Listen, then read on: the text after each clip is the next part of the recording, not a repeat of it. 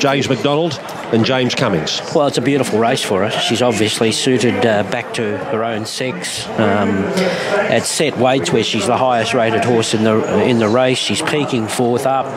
She's drawn in the middle, which is perfect. It gives her options and has to be hard to beat.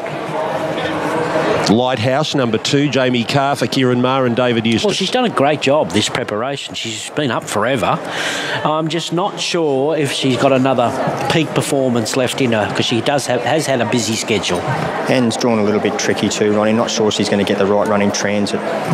Yeah, here's Ice Baths, number 3, Karen McAvoy and Brad Widdup. What a beauty. She was fantastic again last week in the Doncaster Mile in similar conditions to this. Loves the track and distance and set to run boldly again on a backup. Yeah, just a little bit unsure now after watching the last race. She'll be back off a tricky sort of barrier. Just not sure she's going to get the speed, and they just don't seem to be hitting the line from back in the field. Nimmerley, number 6, Damien Oliver, Matt Smith. Yep, close up, honest again in the Emancipation, where she was confidently supported. She'll be around the mark again. Come off their backs at Newcastle like he was going to win easy. Chipped along nice. We'll get a nice run from the soft barrier.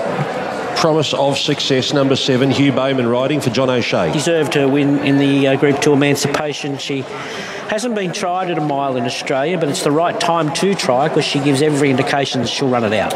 Yeah, very tough win, I thought, up there. Didn't have a great acceleration, come from back off them, but really liked the way that just pinned the ears back. Didn't win by a big margin, but got there nonetheless. The Angelic, number 8, Timmy Clark on for Gay and Adrian. Ripper mare, rarely runs bad, plays chance again. Yeah, should push on from a tricky sort of barrier, either sit outside lead, maybe 1-1, but nice tough horse. Now Anna Visto, number 9, Rachel King riding and looking for a Group 1 double on this card. Mick Price and Michael Kent Jr. Well, she's a Victorian mare. Started a short price favourite at Newcastle and wasn't far away. I just got a little question mark whether she runs the mile right out here. Yeah, got quite keen up there at Newcastle too, and we'll probably need to get a little bit of cover and relax a lot more to get the mile. Quantum Mechanic, Damien Lane for Price and Kent Jr. Well, this is the long shot for me. Total Forgive at Moonee Valley, they're second up in an on-pace dominated race. Did run a place in this race last year, third up, peaking. The Victorians have had a good carnival, and they've got a sneaky little chance here as well.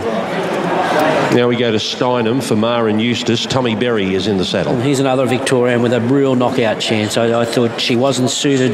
Wide, no cover at 1,200 metres first up. No hesitation, taking her straight to a mile here into a grand final, and it's worth throwing into everything you do here. Yeah, I was a little disappointed with the barrier, Ronnie. I know it's jumping from 1,200 to a mile.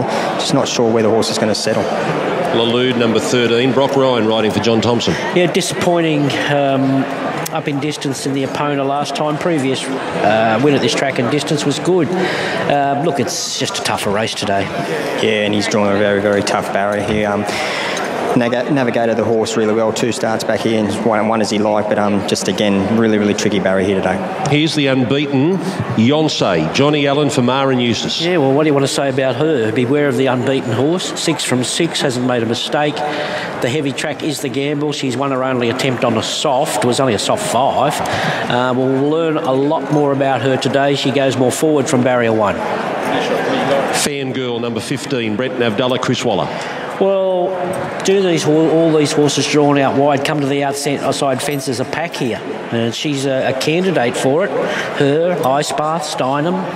There's a host of them drawn wide that we're worried about here, but do they get into a pack and find that fast lane out wide? Don't know. She may well do. I think Brenton Abdullah had that in the back of his mind, but I think Nash might have beat him to the punch, but I wouldn't be surprised if Brenton ventures out there again, the same as what Nash did in the last. We've got Barb Raider, Craig Williams, Jerome Hunter. Another very honest Victorian, untried in the heavy, so that's the query. And never been Tess Regan Bayliss on for Gay and Adrian. I'm desperate to back her on a dry track. She's not going to get one. I have to oppose her only because of track conditions, but I reckon she looks well and she's going really well. Let's a look at them as they go out. Brad Widdup has Ice Bath. Do you reckon Nash will have started something here? Yeah, I think he's put the spanner in the works for sure, but Look, we're drawn out there and we'll be probably coming down somewhere. I don't know if that far, but we'll just see what happens. She's had plenty of days out where she's earned big money, but you're just chasing that stakes win. The invitation win was great, but the stakes win is what she's lacking. Yeah, for sure. Look, you just got to be the best horse in the day, and we haven't got there, but she's been terrific. And look, I'm sure it's going to come, and just got to be patient. But you know, she's getting near the end and the start. But you know, look, I'm more than happy with her. Maps well for her. Just the track's playing a little bit tricky. She gets better with racing. She does. You know, she likes these high-pressure races. She likes getting here, out to a mile, and we're always mindful of that. And she peaks well, sort of 4th, 5th up. Good lucky. Thanks a lot. Brad Widdup. We did that interview on the outside fence of the Theatre of the Horse, just in honour of Nash there, Corey. I really like number 15, Fangirl. I've always been a big fan, but I noticed Brad Widdup said that he took a trick out of Nash's book, but I think it's the other way around. I think Brenton Abdullah's had that in his mind pretty much all day, that he's going to get out there on Fangirl. Just really love this horse. She's a terrific win up there at Newcastle, and it doesn't map ideal for her, but now that I've heard Brenton, he's going to head towards the outside fence. I think it's going to be much better suited. I'm 1, 3, 7 and 12. I'm going with Colette. I think she's beautifully placed here at the set weights. Class mare, ready to peak on the right day in the right race. I think Ice Bath is the big danger. I think she might come to the outside fence because she'll have passengers out there as well.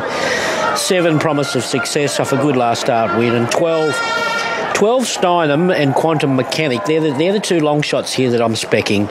1, 3, 7 and 12. Glenn? Yeah, well, she's getting out late here. Colette out to $3.80. That's easily the best price she's been all day, and I don't think she's finished there if you're a Colette fan. Still, you've got probably 5 minutes here to bet. We've got her at $3.80. Ice Bath into $5.50 now. So she's in a full point off her best today. 3 runners at $8. Fangirl, Lighthouse, her best has been 11, and Yonsei. She's just out a fraction today, so 8 each of 3 there. Promise of Success, very, very steady around the $12 mark all day. Anna Visto off a best of 23 is now 16. Then a good jump to Barb Raider and Steinem, 26 a pair. Nimmerly and Vangelic, 31 a pair. Then you go to the bottom one, Never Been Kissed at 34. And they're still coming. Quantum Mechanic, 41. Lelude, 61. And that is them all for the Queen of the Turf here. But $3.80, your favourite Colette over Ice Bath and 3 other runners in single figures. Still, as I said, a fair deal of time to have a wager here on the Queen of the Turf.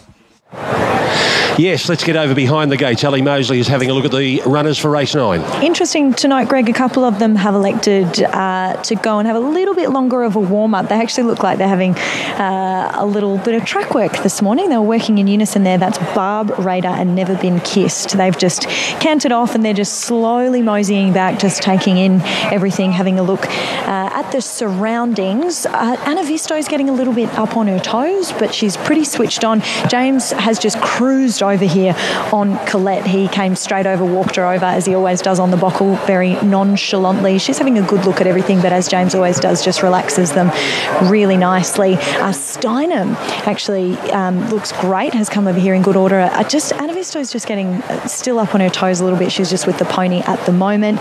Ice Bath, normally she has a good canter out, and she hasn't done that today, so she's come straight over to the barriers and she's not getting above herself by any means at all. Yonce is the only horse that is getting quite warm here. The rest of them all in pretty good order. Well, Ronnie, it's a given that more than one jockey will come to the outside this time.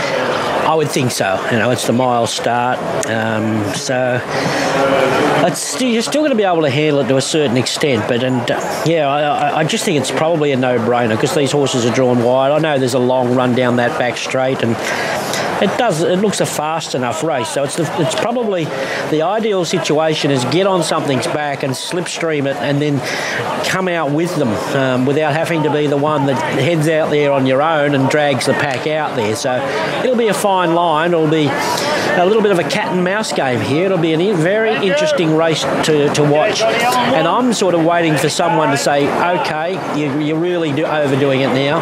I'm going to stay hard up on the inside fence, save the the 5 lengths and come the last, pull everyone's pants down like Jimmy Cassidy used to do in the old days. Because that third horse, the Queen Elizabeth, stayed pretty in the closest runner, Mount Popper, and he saved the ground. So there's a fine line here. All right, well, what would C.W. Brown do? Oh, mate, I'd probably stick to the fence like Jimmy Cassidy. So Stick to the fence. Head to the outside. A mile here for Sydney's Queen of the Turf Stakes. Let's get up to Darren. They're loading away. This speedy filly, Never Been Kissed, will be one of the front runners along with Vangelic.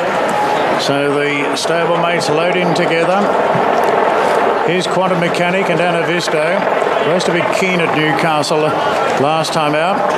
And Ice Bath, second pick in the market. Ice Bath going forward. Kira McAvoy. Barb Raider at big odds, about to link in. Along the Vinery stud winner, Fangirl, in the All Cerise. Brenton Abdullah this time.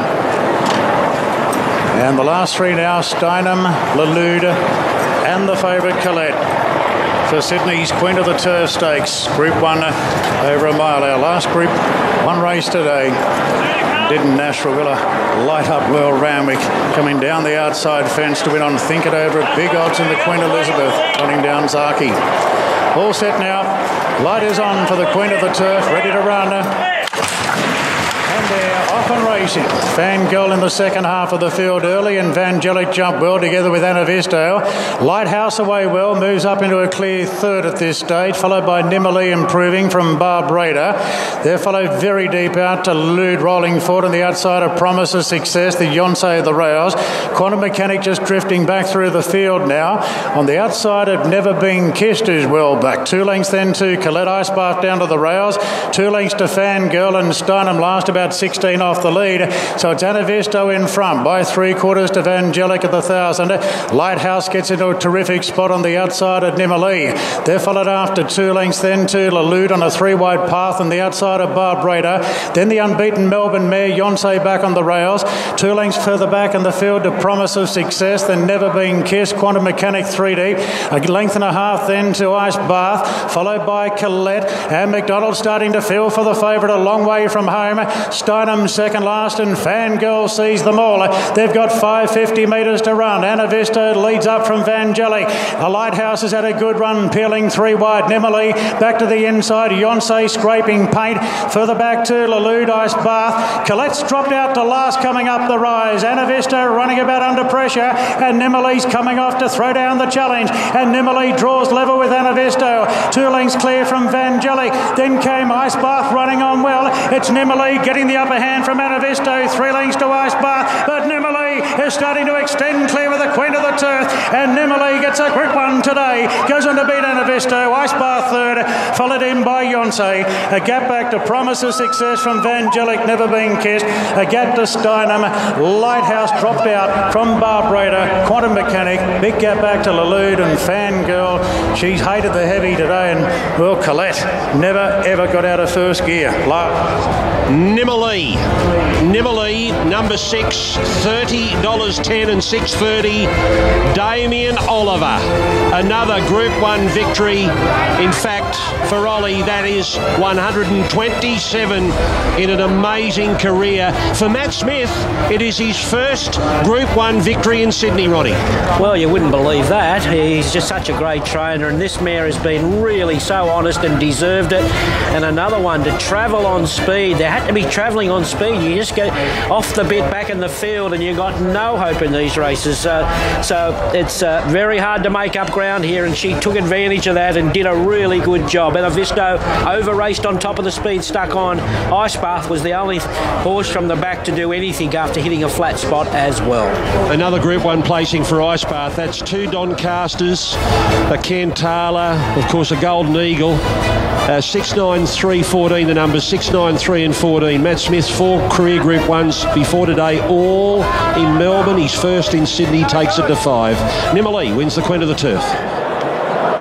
Well, it's time for the last race here at Doomben, a Class 6 handicap over 1,200 metres. Smart Image is your favourite. Roman Aureus, the first horse we'll look at here, Maxie, Brian Wakefield and Aidan Thompson. Well, you can never discount him, Bernie. No. He just doesn't know how to run a